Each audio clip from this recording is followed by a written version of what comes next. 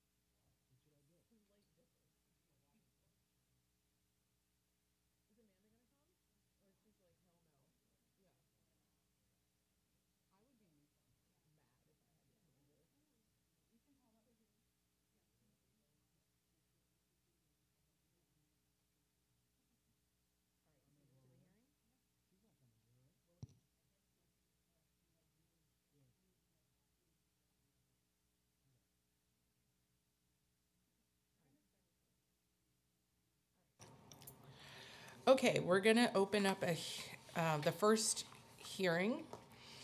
Now I open up a public hearing for a pre-considered land use item, the proposed designation by the Landmarks Preservation Commission of the Willoughby Hart Historic District and Councilmember Osei's District in Brooklyn. Appearing today on this proposal is Stephen Thompson, Landmarks Preservation Commission, Lisa Kursavage, Landmarks Preservation Commission. Those wishing to testify remotely must register online, as we've already mentioned. Thank you. Oh, sorry. I'm going to turn this over to council to administer the affirmation. Apologies. Panelists, would you please raise your right hand and state your names for the record? Does the red light need to come on? Yes. Lisa Kursavage. And Stephen Thompson. And do you affirm to tell the truth, the whole truth, and nothing but the truth in your testimony before this subcommittee and in answer to all council member questions? Yes. Yes. Thank you. You may begin.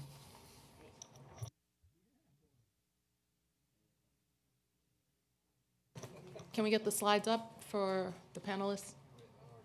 Slides are loading. 1 second, please. Okay.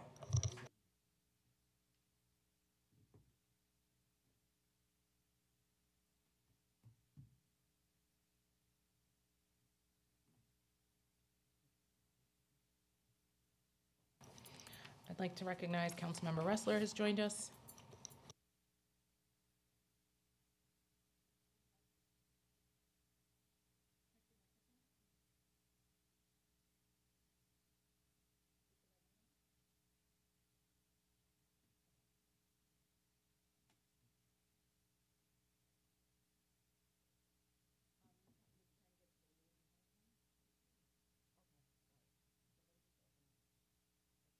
The Zoom host cannot hear the panelist. Give us 1 second. The slides are out of order in the way that they want to present. So we're going to skip over to the public hearing for Land Use 130, the proposed designation by Landmarks Preservation Commission of the Brooklyn Edison Building in Councilmember Ressler's district in Brooklyn as an historic landmark. Councilmember Ressler, do you want to say a few words on the project? Thank you very much, Chair Nurse. The Edison Building, 345 Adams, is well known to, I think, certainly every member of the City Council from Brooklyn, because that's where the Board of Elections is. We have a number of city agencies in there. It's a beautiful building, and downtown Brooklyn has been undergoing dramatic changes in recent decades, and it's important that we continue to recognize and celebrate the rich architectural history of some of the buildings that have made downtown Brooklyn great. I have been in close communication with it's for my colleagues' benefit, this is an unusual ownership structure of the building where the ground floor spaces, or the first 2 floors, I believe, were condoed out to a developer to make them for dynamic retail spaces, and DCAS, the city, owns the remainder of the building.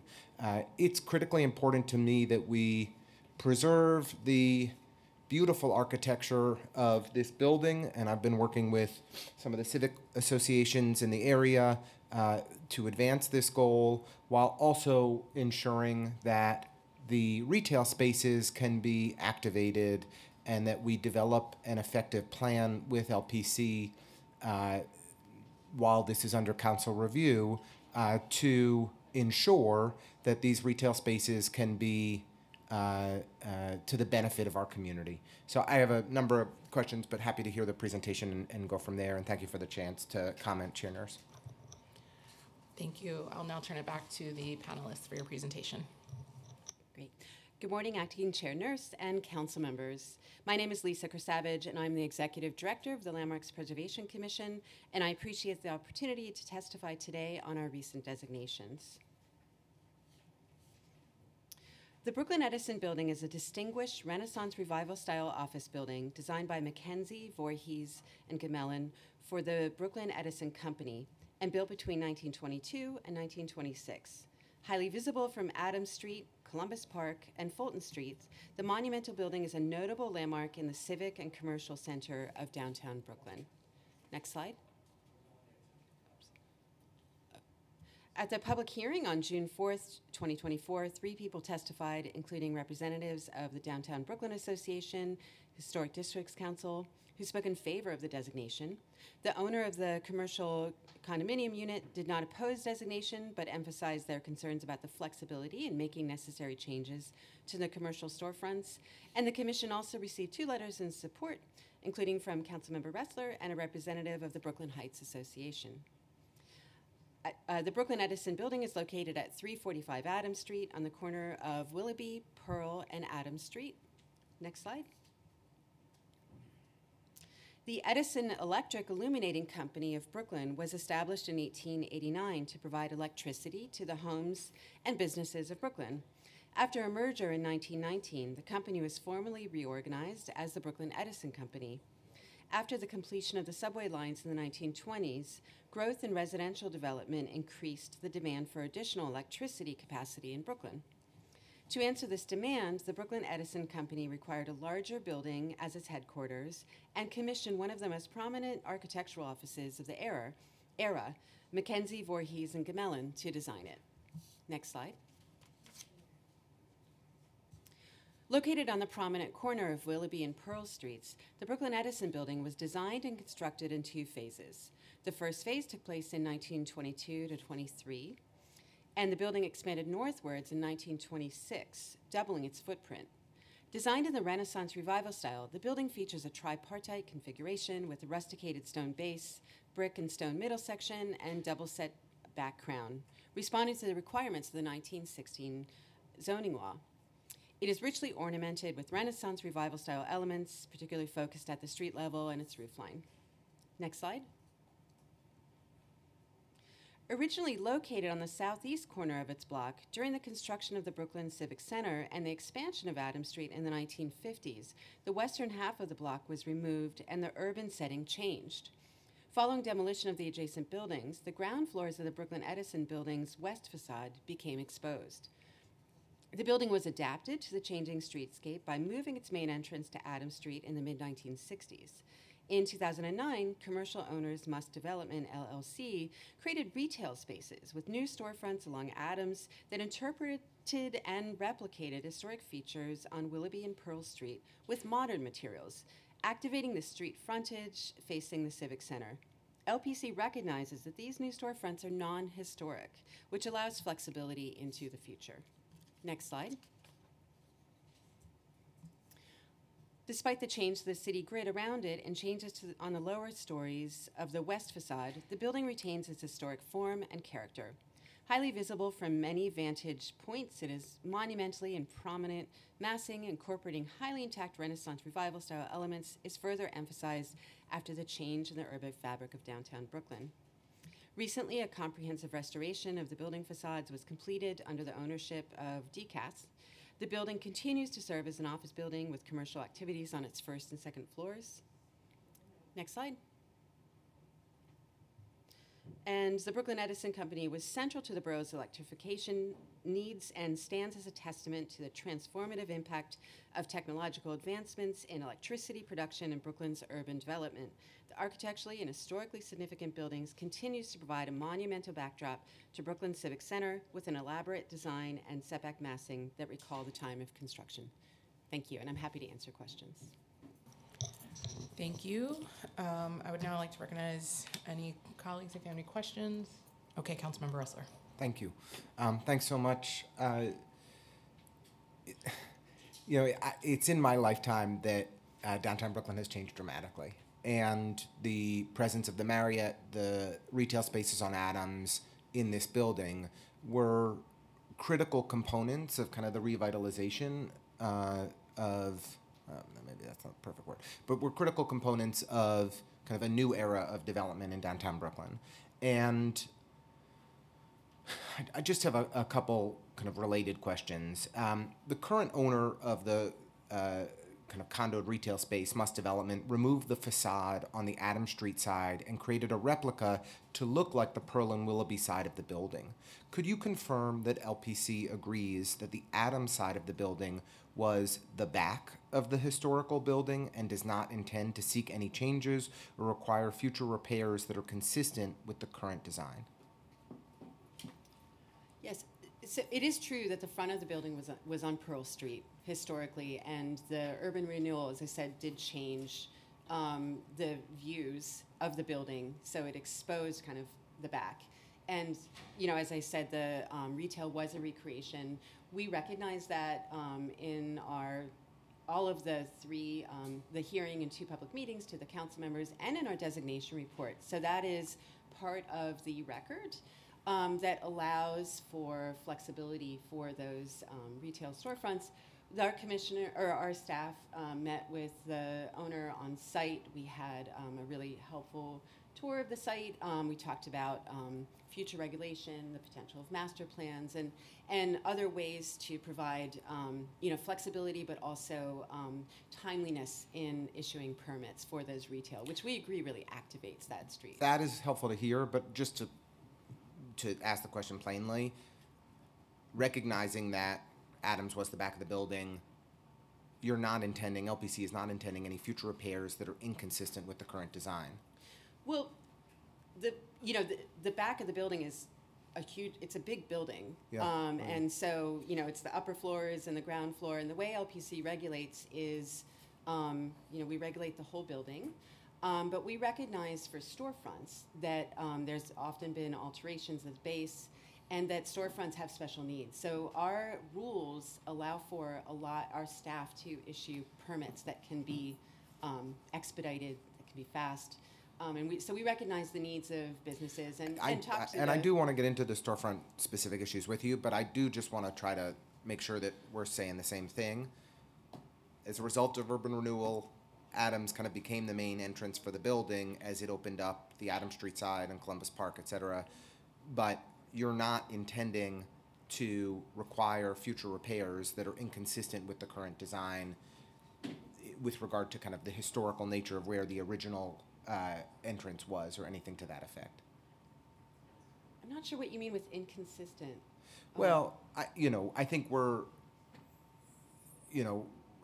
I'm certainly happy to see a landmark designation that, maintains the current design and structure broadly. I can get into the specifics on the retail spaces, but sometimes I worry that when we designate a building, we then look back to some picture from 1922 and say we need to recreate that picture from 1922 and hold the building owner accountable for a redesign that's going to recreate a 1922 image. And I'm sure 1922 was a great year in Brooklyn, but it can feel random. And so I just want to make sure we're not because the previous entrance of the building was on Pearl Street, not on Adams, we're not going back to some previous design from a different era that we're imposing on this building and saying you're going to have to recreate this that's inconsistent with the current design. Does that make sense? Did I say that more plainly? Well, LPC never mandates a certain design. People come with the changes that they want to make to us. And in this case, because we so clearly documented the changes to this building in our designation report, and that's what the commission voted on, we recognize that those storefronts on Adams were not historic. We were very clear about that, and that allows for future flexibility for those storefronts. But we regulate every building the same. We don't, it's not a different set of regulations for each building we designate, but we never mandate that somebody has to do restorative work, and in this case, although we were very clear about the need for flexibility and that these storefronts had been recreated. I think that sometimes the staff review of exactly this banister or exactly this window frame or whatever the heck it is, it can feel like it's a mandate. You may not use that language, and that may not be the way that you think about it, but I think for an applicant going through a process, they may not feel like they have the latitude that it sounds like you're describing in your answer. But I digress. I don't really. I just wanted to clarify that point. It sounds like we're on the same page. I just want to dig down a little more on the storefront, though, if that's okay. it's critical we kind of ensure that these stores are able to continue to operate effectively in these spaces, and when there's turnover, we're able to fill these spaces and have vibrant, dynamic, mixed-use commercial corridor here. And I think we just want to understand in the creation of kind of a master plan with the owner and with the business, for the storefronts, do you intend to set policies, or are you kind of committed to setting policies around backlit signage, signage size requirements, awning and color requirements, so that those are certainties for the businesses that are coming in and what they need to comply with to be able to, understand kind of the approvals that are in place for them to be able to kind of set up their facade appropriately. And I think you've said this, but just want to kind of affirm LPC is committed to working with MUS on a new storefront plan that addresses these issues and removes any uncertainty for future tenants. Yeah, we've talked to the property owner. We met on site, and we talked about master plans and examples of master plans. And the way those work is that it is an application from the property owner. It's not something that we can create, but it can either be approved by the staff if it meets our staff level rules, which it sounded like most of the issues that the property owners are interested in could meet our staff level rules. If they don't, then it would just be reviewed by our commission. Okay. And then it allows for So you're not staff able at this time approval. to like make a commitment that it would be staff level approval for something like this? Not without seeing what the application is, no. Yeah, okay. Yeah. And do you think backlit signage size requirements, awning color requirements are reasonable expectations to have incorporated into the master plan? Those are things that are typically in a master plan, for sure. Okay. Well, that's all helpful. I'm appreciative of your patience with me today and your patience in working with MUS. They've been very appreciative of your time and insight and expertise. I know you met with my staff as well, so thank you for that.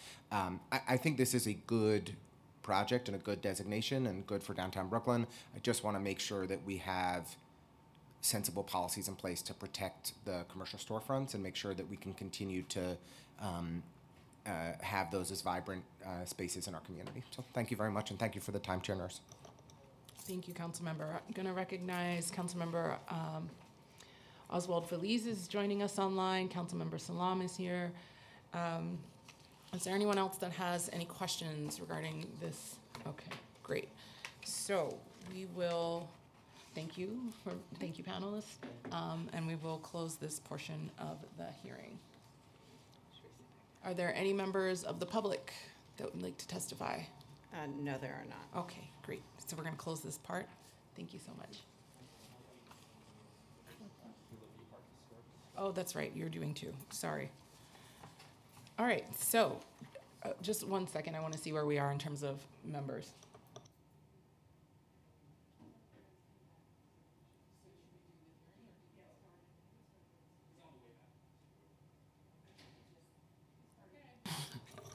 Okay.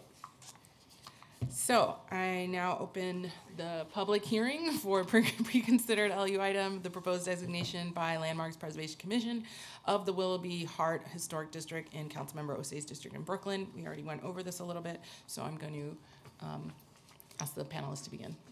Okay. And we just need the slides.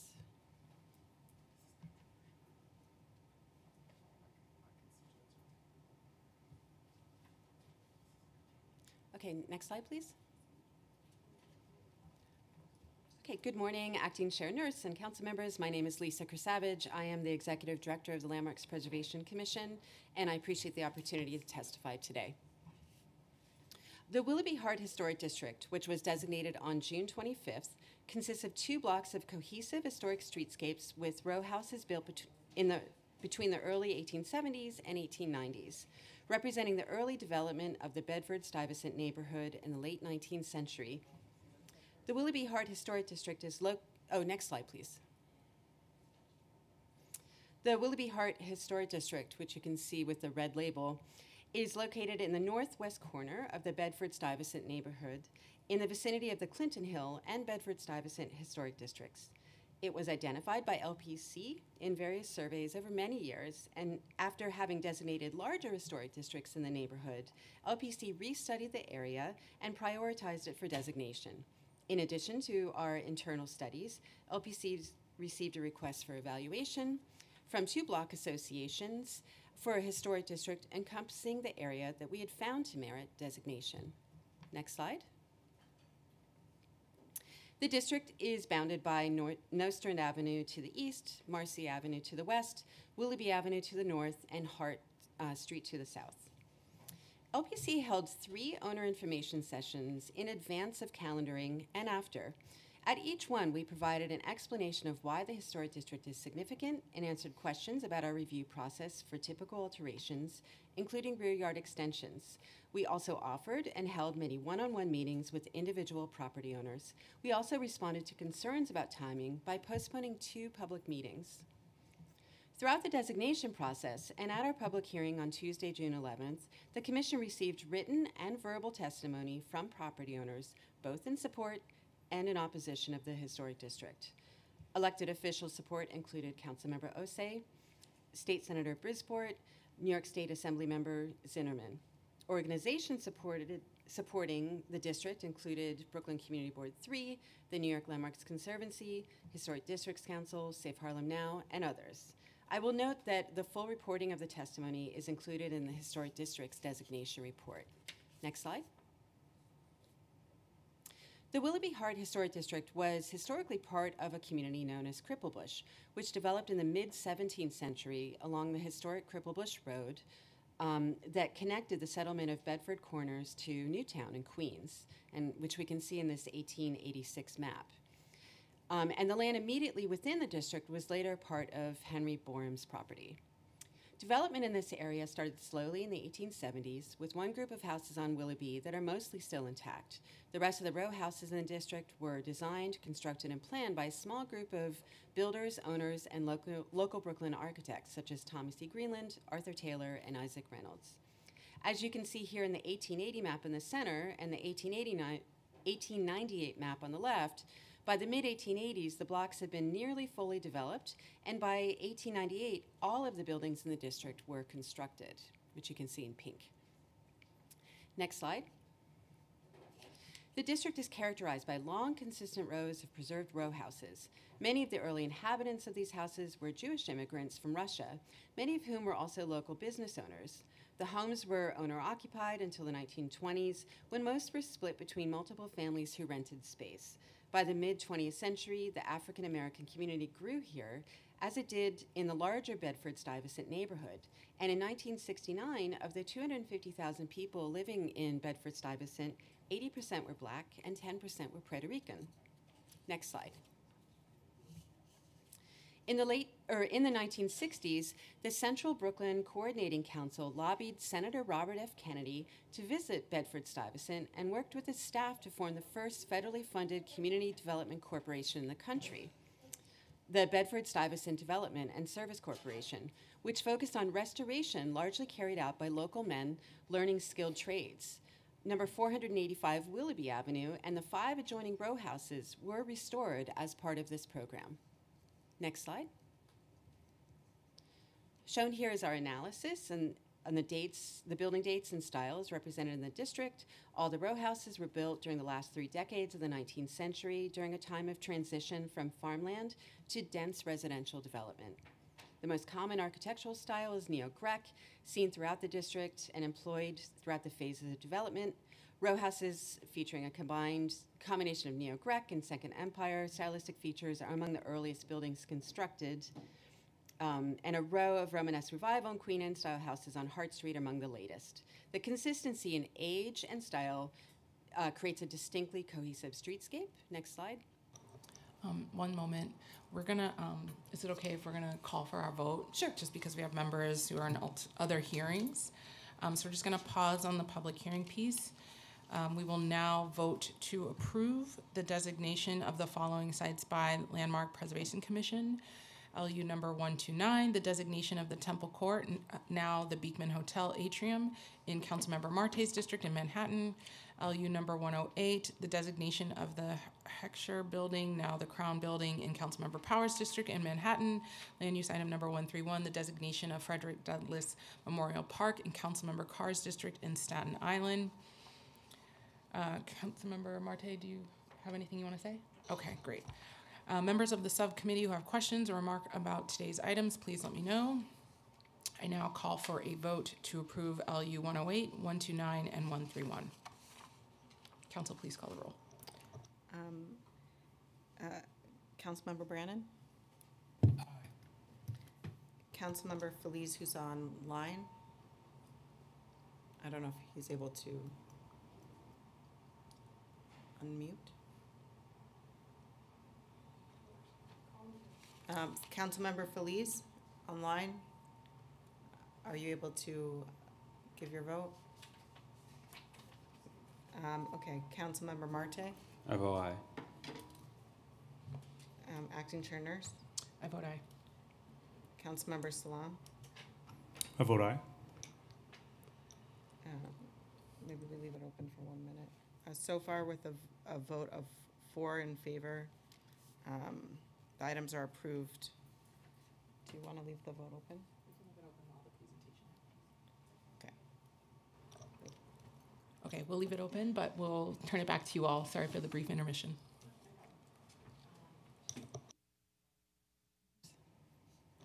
Can we get the slides again?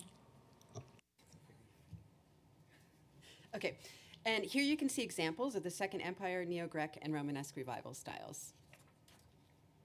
Next slide. After calendaring, there was permitting activity at DOB that LPC monitored, including resurfacing, rear and rooftop additions, and facade repair. In voting to approve the district, the LPC commissioners were apprised of and considered those permits. Today, the district has good integrity overall, with consistent historic streetscapes and minor alterations to some properties that do not detract from the strong historic architectural character, streetscape integrity, and sense of place consistent with similar historic districts. Thank you, and I'm happy to answer any questions. Thank you. 1 second. We do have one question. Wondering if the homeowners will still be able to make additions to the back of their homes after the historic district is designated? Sure. Our,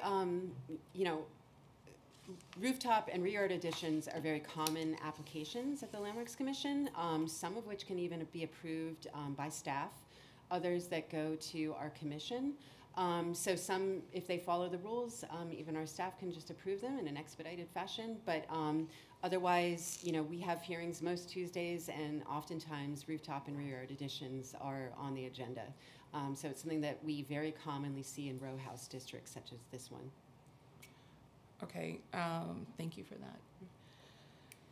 Are there any remote public participants who wish to testify, have not already done so? There are no public, there's no members of the public who are Okay. ready to testify. There being no other members of the public who wish to testify, or members regarding the pre-considered LU item for the designation of the Willoughby Hart Historic District, the public hearing is now closed. Thank you so much, panelists, and sorry for the disruption. The final vote for the land use items 108, 129, and 131 is in the affirmative, 4 in the affirmative, and 0 extensions, no negative, and all items are referred to the full land use committee. Thank you, Council. That concludes today's business. I would like to thank the members of the public, my colleagues, subcommittee council, land use staff, and the sergeants at arms for your participation today. This meeting is hereby adjourned.